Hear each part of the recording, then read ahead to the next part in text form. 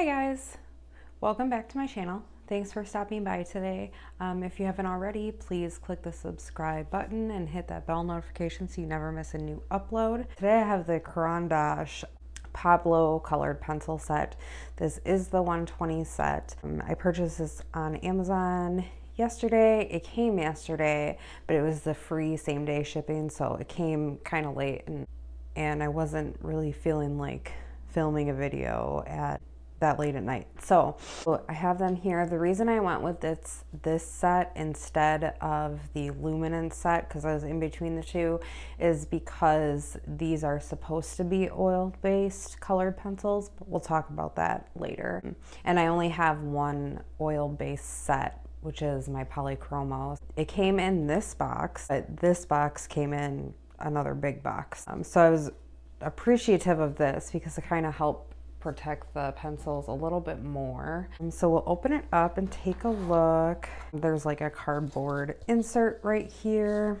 I don't know if they all come like this or if mine just came like that or what, and we'll pull them out. Ooh, they're heavy. All right, let's get this box out of the way so we can check out these pencils. All of this is in a different language. Oh, right here. There is something in English right here. Entirely designed and produced in our workshops in Geneva in accordance with the highest quality requirements of the Swiss-made label. Pablo permanent colored pencils are ideal for both amateur and experienced artists looking for a versatile artistic pencil that can be used for a wide range of creative techniques, from illustrations to realistic drawings. So it says water resistant pencil, dry lead which does not create dust, excellent light fastness, 120 bright and opaque colors, no blooming, high concentration of extra fine pigments, also available individually. So that kind of covers everything I was going to talk about in my video.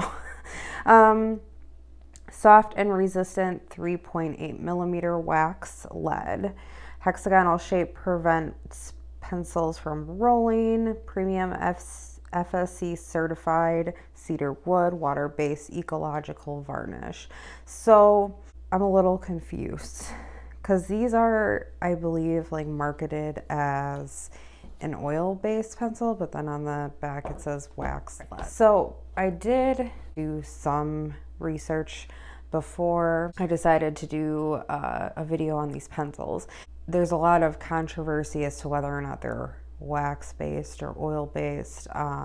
So when I was looking them up, I found an article by the Art Gear Guide. I'm sure most of you on YouTube are familiar with him and his reviews. So his article states he contacted Caran. They stated that the Pablo is indeed an oil-based pencil. So basically all colored pencils are oil and wax. It's a combination of both. So it just depends on which one it has more of. Like if it has more oil, then it's an oil-based pencil. And if it has more wax, then it's a wax-based pencil. So let's go ahead and open them up. I don't want to ruin the tin. I usually buy like pencil cases for my pencils, but I don't know that I'm gonna buy one for these. I can smell the wood already. It's amazing. I love it. So they come in this tin here. Let's open it on up. It's a hinged lid. There's some information here, some stickers, it looks like. I don't know what these are for. If anyone knows what these are for, please let me know. But yeah, they're stickers. They're printed in white, so it looks like it's all of the Caran products. We got this layer of, I don't know, is it foam? It's foam. We'll call it foam. And here is the first layer of pencils. So the thing that's interesting about these pencils that other brands don't tend to do is that it's a plastic tray inside of a metal tray, which is really nice, which is also why I wouldn't buy a case for them, because I feel like this protects them pretty well. So we got our second layer. It's got some little plastic tabs here to lift this one out. And then this one doesn't have any tabs. We got another layer of foam. This one doesn't have any tabs, and there's no way I'm gonna get these out without spilling these pencils all over the place. It looks like a really nice range of colors. That's really exciting. We'll take one out and take a look at it. This is like my favorite color, so we'll use this one. My camera is being silly and doesn't want to focus. And it's hard to read because these are in gold. So anyway, you have your 3.8 millimeter core. This is also different from other pencils in that it has a hexagon shape versus like a round. If you're familiar with Black Widows, it's like the same shape of that. Right here we have, it just says permanent color, Pablo, Caran, Swiss made, gold band at the end, and it's got a colored cap on the end as well. And on the other side, we have a barcode because you can buy these open stock. I believe you can get them at Blick. And then you have the color name. This one is turquoise green and a color number. These are also light fast. So at the end here on all the pencils, you'll see stars. This one has 2. So that indicates the light fast rating. Some of them I'm sure have more. I feel like the lighter colors might be not as light fast. Yeah, so this darker green, oh my gosh. This darker blue has 3 stars. These are thinner than a polychromos. So probably, I wanna say maybe a little bit thicker than a Black Widow. So before I swatch, I'm actually gonna sharpen all these pencils. I'm gonna use my Doll 133 sharpener. I can link that in the description. I'll tell you guys how they sharpen, and then we'll get into swatching. So, okay, so I got them all sharpened. Again, I used my Doll 133 sharpener, this one right here. I love this sharpener. It is just the best. I did take the black one and I put it aside because I wanted to try one of my different pencil sharpeners with these pencils. So for the black one, I used my T-Gall sharpener. I just wanted to see how they would sharpen in there. I wasn't sure with the hexagon shape if I would be able to sharpen them in there. So I did sharpen this one in there. It did not get like as good of a point as the Doll made. So you can see the difference here. The white one I sharpened in the Doll. They, like I said, they did pretty well in that Doll sharpener. There wasn't a lot of like wood dust. It didn't eat up my pencils, so that was a plus. Now that I have them all sharpened, I am gonna do my swatches, so stick around for that, and then after that I will do a couple of tests. I have a sheet here, just a little mini sheet that I use to test my pencils on. So we will test layers, pressure, like how well the pencil performs under light, medium, and heavy pressure, the blendability of these pencils, erasability, whether or not they smear, and what the white pencil looks like on black. So I will be back after I'm done swatching.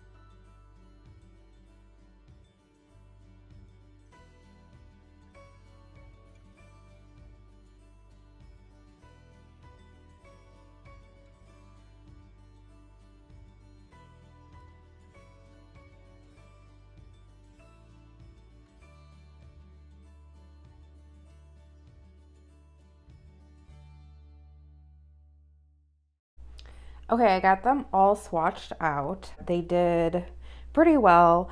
I noticed when I was swatching that some of the names that I had typed in were actually wrong, but the color numbers matched. So I just used the color numbers as a reference, but it looks like we got a really good range of colors. These are in a different order than like your typical colored pencil set. I feel like most pencil sets start off with yellow and then go to orange and then red, and then usually the purples, the blues, and then the greens. So I don't know if I'm gonna maybe redo the swatch sheet, just because it does kind of bother me that it's not in the same order as all of my other pencil sets.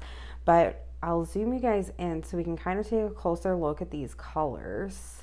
Okay, so we have like our reds, which I don't really see like a true red, but also I didn't layer these pencils when I was swatching them just because it would be pretty time consuming to layer them. I feel like the colors might be a little bit more muted than what you can actually get. But actually, now that I'm looking down here at this scarlet, that might be more of a true red. We got some pinks and some purples, and I really like the blues in this set.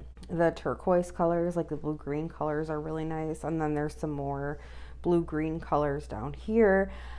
We have a nice range of greens, and we have some bright greens also. And then down here, some brown greens. So I think the color selection is really good. I don't think I'm going to have trouble finding a color to use. You know, like if I'm looking for a specific color. We do have some metallics down here. We have gold, bronze, and silver. So, I mean, I don't really use metallic pencils very much, but some people might. As far as browns, it doesn't look like we have a whole lot of browns. So you can see right here, we've got this row and then these three down here. Okay, so now that we've gone over all the colors, we can get into testing the pencils. Okay, so I have my test sheet. I haven't decided which colors I'm gonna use yet.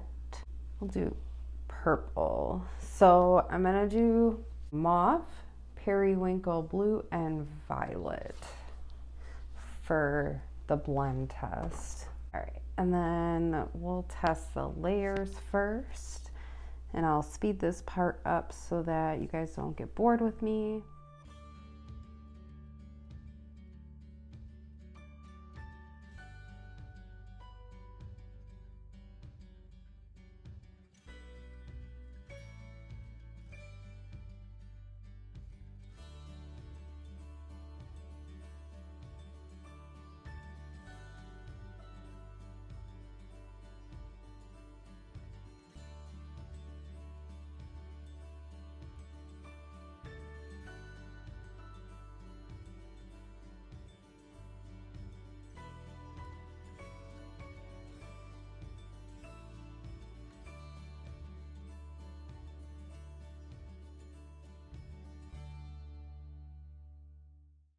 Okay, so we did our layers, and you can definitely see there's a huge difference between 1 and 6. If you were to do 4 layers, that's pretty good with these pencils, but 5 and 6, I like 5 and 6 better. So just because it gets into the tooth of the paper a little bit more, and yeah. So now we will go ahead and put these pencils under some pressure.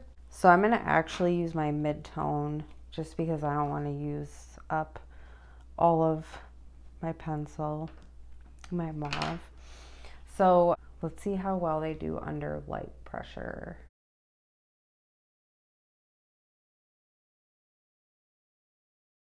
So they do really well under light pressure. No dust was created with light pressure. So let's go ahead and see how they do under medium pressure.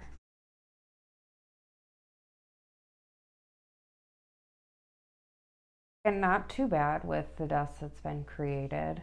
I don't know if you can see or not, but there is just a little bit of dust right here on the end. So let's see about heavy pressure.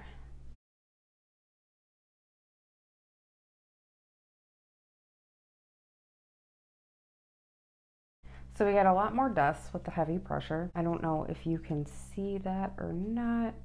There's a little bit more dust with heavy pressure. I actually am impressed with the way that these performed under heavy pressure because I did sharpen them to a pretty fine point, and I thought there was going to be some breakage, but I don't see any, so that is fantastic. Let's go ahead and see how they blend. So I'm going to blend these as if I was blending a polychromos, just because I do feel that the lead is a little bit harder and would blend better with layers. So I'm going to go in with my base layer of my lightest color, which is mauve.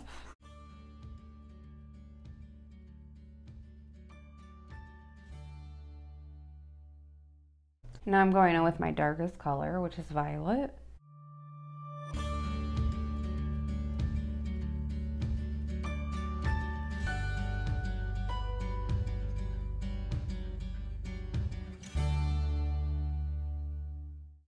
Okay, and I will now go in with my medium color, which is periwinkle blue.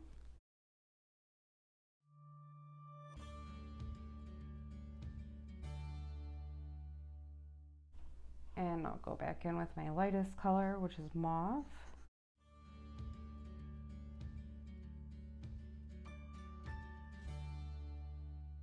And I'll go back in with my darkest color again for some extra layers.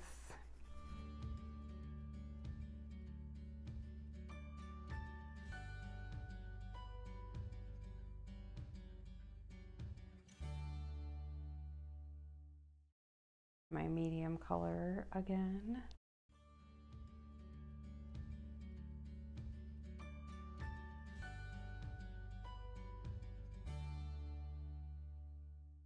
And my lightest.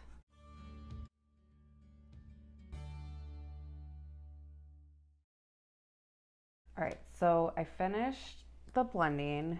I feel like it looks pretty good. The transition between the medium and the light is it's a little rough, but I think if I took my time a little bit more, it would look better. When and if I do like a more in-depth review of these pencils, I will definitely talk about blendability, because I feel like after using them for a little while, I would be able to tell if they're easy enough to blend with layers or not. So now let's test the erasability. I'm going to tell you a sad story about my eraser. Yesterday, I had a couple of coloring things in my hand that I was taking from the dining room table to my coloring room, and I had my Derwent electric eraser in my hand, and it fell. It fell out of my hand, fell right to the ground, and it just shattered. So it's like all the pieces that were inside, the batteries were everywhere. The battery cover was on the ground, not connected to the eraser anymore. So I did my best to try and put it back together. I was unsuccessful, and now I don't have an electric eraser anymore. So I have it here, but I'm still gonna use it in the video, but it doesn't, like, the push button doesn't work anymore. So I was pretty bummed about that. I dropped it and said some naughty words, and yeah. So I will be using this today without the electric function, unfortunately. So until I get a new one. All right, so we'll see if these can erase. And to be honest, I don't expect these to erase because they are an oil-based pencil, and usually oil-based pencils don't erase very well. So we'll just see what happens. My darkest color, I'm gonna do like a light layer up here, and then maybe some more pressure down here. Go in with my medium color, light layers up here, and more pressure down here, and then my lightest color.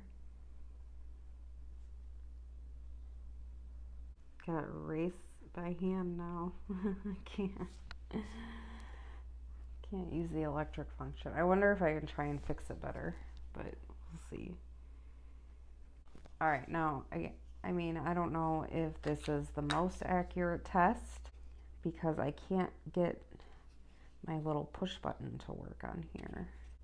Anyway, so erasability. It doesn't erase very well, which I didn't expect it to. The lighter pressure ones seem to erase better than the ones where I applied more pressure on. But again, I don't know if this can be deemed as accurate, because if you are using an electric eraser that actually works, you might have better luck erasing them. So now I'm going to do a smear test. And since I will be working with these pencils in light layers, that is what I'm going to do. I'm going to do light layers. So that one didn't smear at all.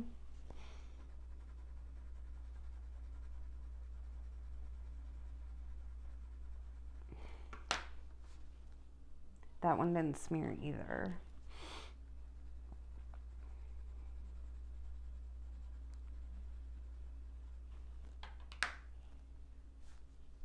That one smeared a little bit, just slightly smeared. You can barely even tell, but it did smear a little bit. So now I'm going to test the white pencil on black.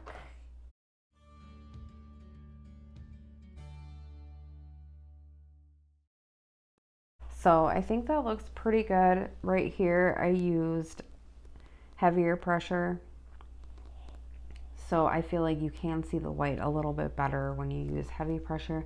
This is with light pressure. If you layer it, so when you layer it, you do get a little bit more color payoff with the white on the black. You can see the difference between the layers, and I guess just align with light pressure. Now that we went through the tests and swatched and sharpened, I can tell you what I think of the pencils. I really like them. I like them a lot. I don't regret purchasing them at all. I'm looking forward to working with them on a coloring page. I absolutely adore the colors. A lot of people compare these pencils to the polychromos, which I can see. I do believe that the harder lead makes it comparable to a polychromos colored pencil. Based on my tests and based on the blendability and the way that the pencil goes down on paper, I do think that they are more of an oil-based pencil than a wax-based pencil. When I was blending them and when I was layering them, they didn't create any type of wax bloom at all, which you would typically see with a wax-colored pencil. I would love to do a comparison video on these pencils versus polychromos. So hopefully in the future I will be able to make that happen. Also, one thing worth mentioning with these pencils is that the sleeve that comes on the outside of the tin is actually, I didn't notice this earlier, but it's actually a color chart. So it came over the pencils like this. And this is where the swatch chart is on the inside, and you can actually cut this part right here. I already cut this part, but you can cut this part right here, and actually you can lay it inside the cover. So you can actually lay it inside here, and then that way you have a color chart for your pencils, which is really nice. I feel like most companies don't include that. And I think I figured out what these stickers are for. So let me get all this stuff out of the way. So I think the stickers, like if you have your box set in like a shelf or something, you can put the sticker on the outside so that you can determine which set it is. So here we have the Pablo one. So you can just stick it like on the side right here, and then that way you know which pencil set you're going for. So there isn't a sticker for the luminance in here. So I don't know if maybe the Luminance come with their own sticker, but there is a sticker for the Neo Color 2, Neo Color 1, and the brush pens. So that's all I've got for you guys today. I hope you enjoyed this video. If you did, please click that like button. If you want to see more videos like this, please click the subscribe button and hit the bell notification so you never miss a new upload. I'll see you guys in my next video. Bye!